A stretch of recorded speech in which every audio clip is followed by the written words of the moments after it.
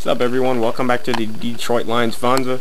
Been gone for about 2 weeks. I'm back now, and well, let's get on with the picks. Alright, first you got Buffalo and Minnesota. Seems like Minnesota's going to try and get it going.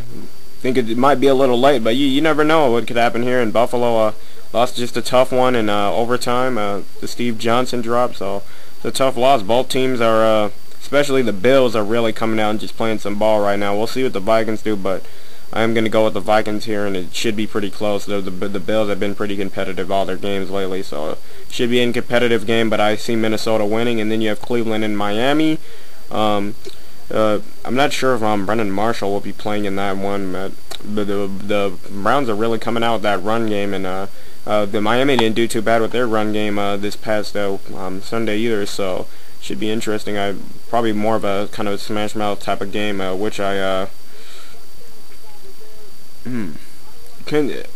not sure what to expect. I'm not sure who's gonna win on this one, but I guess I'll go with the coin flip and go with Cleveland. But it should be a good game. And then you have Jacksonville and Tennessee.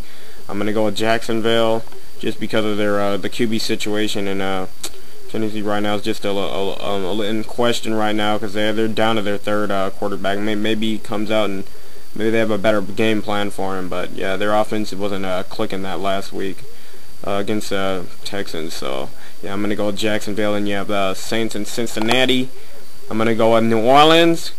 The Bengals have had their number for their past couple meetings, but I think the Saints are hot right now, and they want to go to the playoffs and try and maybe get a second, third spot maybe in that playoff run. So yeah, I'm gonna go with the Saints. And then you have Denver and Kansas City.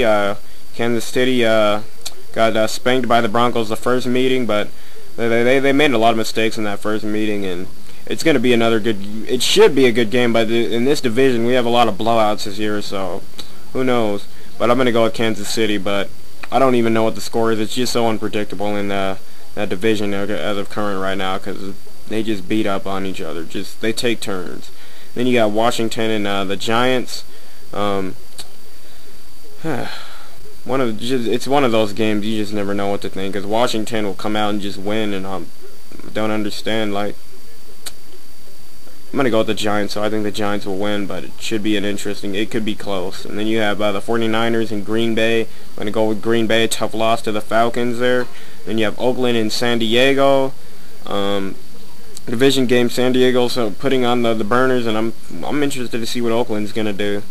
I wonder if they're going to come out and play real hard, because this is going to be a one where it's pretty much a must-win for both teams, especially considering the fact with the Chiefs, how they're rolling.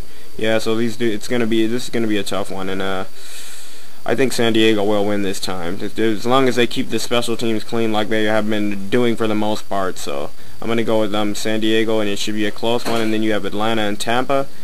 Tampa played them pretty close the last time. Falcons are on fire.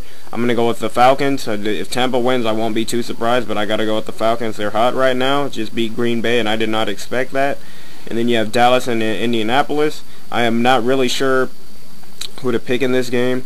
It really depends on what Peyton Manning you get, but he never really plays bad like that unless he's playing against the Chargers. So I'm going to go with the Colts because Peyton Manning's there. So yeah, I'm going Colts here. Dallas should play him pretty close, but I think that Indy's going to come out on top in the end, especially being at home and all.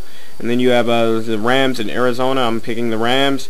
I'm just not sure what the Cardinals are doing at the moment. And then you have Carolina and the Seahawks.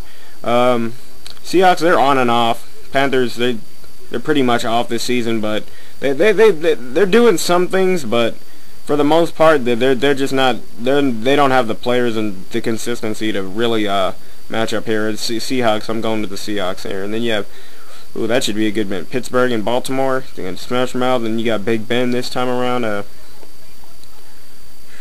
Man, that's a tough one. Baltimore took the first one, but Big Ben's back. It really depends where you get out of both quarterbacks. That's what it's going to come down to. Well, I'm guessing they're going to split, so I'm going to go with Pittsburgh, but Baltimore might be winning this one. They might be sweeping them this season, unless they see each other again in the playoffs, which it could happen, but you never know. And then you have then that Monday night one, and you got the Jets in New England. Now that should be a good game. Jets got him by 14 last time, but Brady's it looks like they got a very good offensive thing going now. They got a lot of great abilities, and just how they're running their offense. I think they have their identity on how they do offense. They do a lot of different things, and I think they're more up to the challenge when they play the Jets this time around. So this should be interesting, and close game. It's a division game. Both teams really want it, but I think New England will win this one. It's just because when it comes down to the quarterbacks, Brady is he's just a beast. You can't really stop the guy most of the time. So yeah, I'm gonna have to go with the Patriots. And then going back up to the Chicago and Detroit game, it's a revenge game for the Lions, but too bad there won't be any revenge this time, because they're going to be I expect them to lose against the Chicago Bears.